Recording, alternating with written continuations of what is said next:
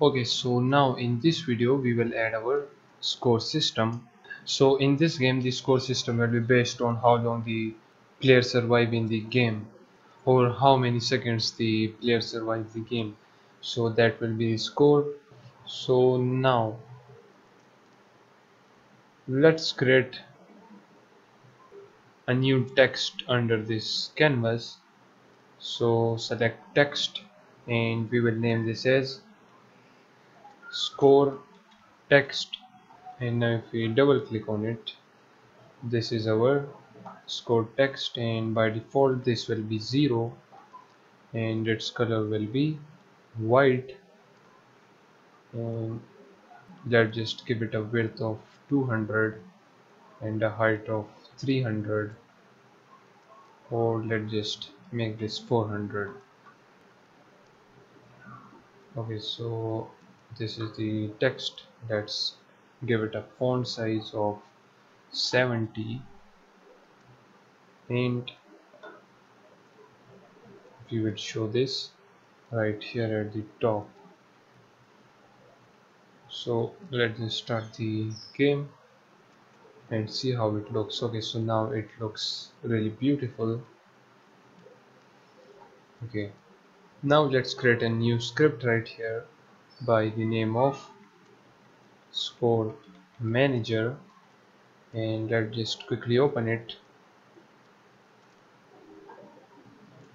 And from here we will remove the start function, and right here we will create a public text named score text, and then a private float by the name of score. And in the update function we will say if game object dot find game object with tag, and the tag will be player. And if this player is not equals to null, then what we will do, we will add the score by +1. So right here we will type score is equals to 1, and we will multiply it by time. So right here we will type time dot delta time, and then we want to change the score text. So for that we will type score text dot text, and this will be equals to int,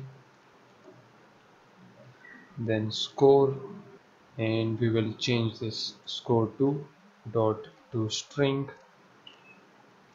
and that's it.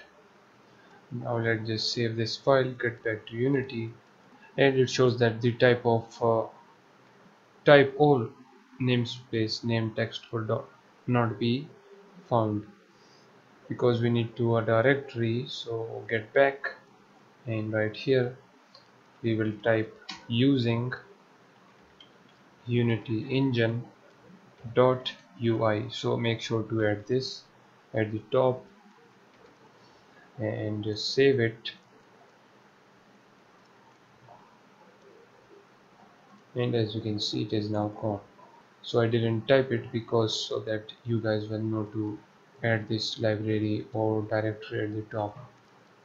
Now select this score text, and let's just add this score manager right here and assign the score text right here in this score text.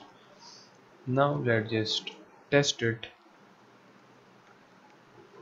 So as you can see, every second our score is now counting, and in the end it shows the total score. So now as you can see, our score system is now working,